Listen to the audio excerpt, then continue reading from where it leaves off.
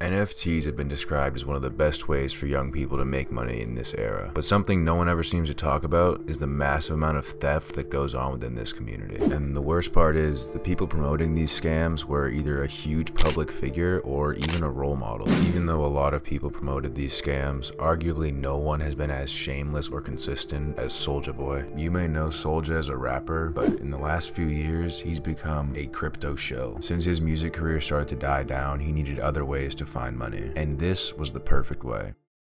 Now, in my opinion, I don't think promoting crypto projects or NFT projects is particularly unethical, but you do need to do your due diligence to make sure you're not going to get your followers or fans scammed. Because during this era, a lot of young kids would whip up a project and abandon it within 5 months, which obviously leaves all these investors with a huge loss and none of their money back. In total, SouljaBoy has done around 73 post promos and 16 drops where he was an owner in the project himself. And the only reason I'm even making this video is just because of how many of these projects turned out to be scams. If they were legit and people didn't lose money for no reason or instantaneously due to a rug pull, I wouldn't be talking about it. On March 22nd, SouljaBoy was actually hit with a lawsuit due to his relationship with SafeMoon and all the promos he did for them. If you don't know already, SafeMoon was a pretty popular crypto coin that was created in March of 2021. A lot of the big celebrities and influencers online were promoting it, but it ended up actually getting rug pulled and customers lost upwards of $9 million. And as of right now, there's a big class action lawsuit going on against SafeMoon and a few of its promo people. But SouljaBoy wasn't alone in promoting SafeMoon. He had a lot of other high profile individuals with him. To name a few, Jake Paul, Lindsay Lohan, and Austin Mahone. But there were even more. These are just the ones named in this press release. On top of promoting blatant scams, SouljaBoy also failed to follow the FTC guidelines. He didn't disclose that all of these promos were paid, which is very illegal. And for that reason, he was named in that press release and lawsuit, and will probably get hit with a pretty hefty fine. And then in July of 2021, he was seen promoting a coin called Rap Doge. Not only did he once again clearly violate the FTC guidelines, but this project was rug pulled within just a few hours. And again, he wasn't alone. This time next to him was Lil Yachty. And it's pretty clear to me that both of these guys don't really care that they're gonna scam their fans. Because with a name like Rap Doge, there's no way they actually think this project is legit and gonna be sustainable for a long period of time.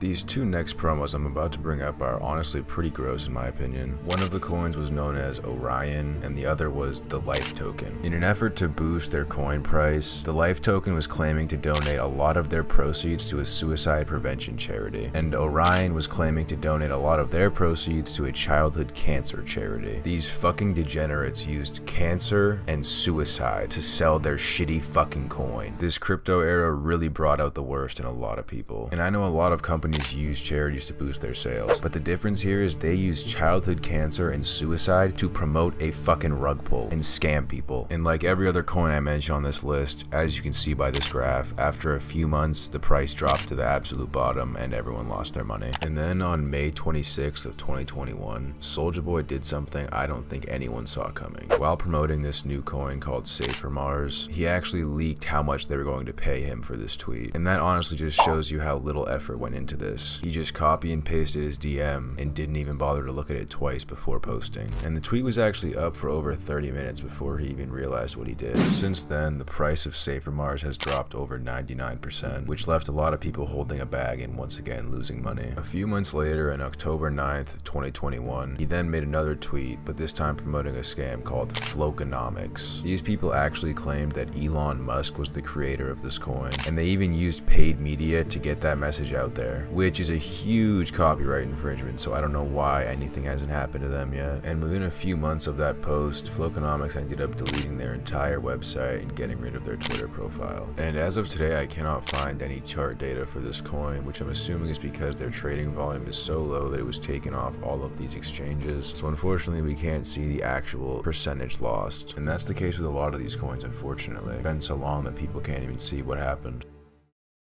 And another promo that I want to mention is the one that Soulja did for Parrot DAO. The reason I want to talk about this is because they actually rug pulled in under 24 hours, which is very fast. And in their promo post, they actually said they were going to do a giveaway for $5,000 and that the winners would be announced in the next 48 hours. So not only did they rug pull for millions of dollars, but they also skimped out on that $5,000 giveaway. So technically they actually just committed 2 crimes there, and yet they probably won't be punished for any of them. Like clockwork, Soulja deleted all the posts and all the evidence that he had had affiliating himself with this project, basically right after it got rugged. Now that we've talked about a few of Soulja's biggest rug pull promotion posts, let's talk about the projects that Soulja himself actually made and scammed his fans with. In just the year 2021, Soulja had around 9 collections that were completely founded by him. One of them in particular was called SouljaBoy NFT, and they advertised a ton of different forms of utility, but yet to this day the website is offline, and Soulja's completely abandoned the project. Something you should know about these crypto projects is that any type of project like this that's affiliated with crypto payments is completely unrefundable. Whenever a project is abandoned, no one that purchased is ever refunded, so the creator just gets to walk away with all of that money. And this year in April of 2023, he dropped 7 different NFTs. The first one he dropped was a 3D version of an NFT, and it had the Ferrari and Nike logo in it. Obviously that heavily infringes on their copyrights, so within a few hours this was blocked from OpenSea for infringement. And as you can see, people in Discord are confirming that no one has been refunded to this day, and I can almost guarantee you no one will. And in most of these recent projects, they've all had some form of utility being advertised. One of them in particular was giving access to some type of DLC for his new video game he was creating, and the others were more basic. It ranged from signing the NFT or getting you into a future whitelist for other projects, or even exclusive music.